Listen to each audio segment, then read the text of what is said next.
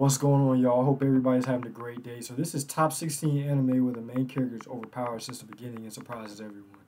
Okay, I don't know why the main character. Well, we're gonna see. We're gonna see. It depends what anime we're looking at.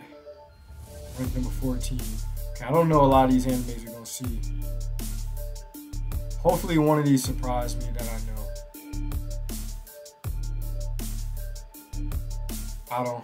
I don't know why this beat go hard. I don't know why I'm on the boulevard. I don't know why I had to pull your card. I don't know why you looking like Bart. Pull up on the scene, playing like you Bardo. Playing at the house, playing on Nintendo.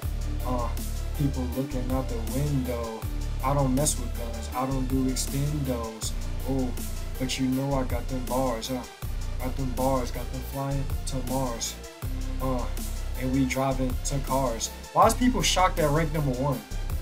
Hold up. Why is people shocked? You know the grind never stop.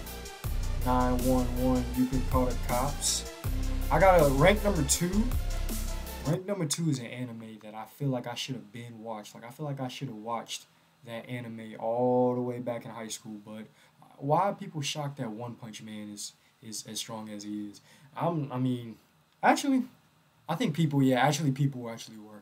Now that I changed my mind, people actually were shocked at how One Punch Man was because he wasn't like that, but he got stronger. It only took him like 2 years to train it. So imagine he keeps even going. He keeps training because it didn't take him 3 years to get that good, but he keeps training. He's gonna be even way more dangerous. Who knows what else, you know, he has in store like in the show? Because I haven't watched the season 2.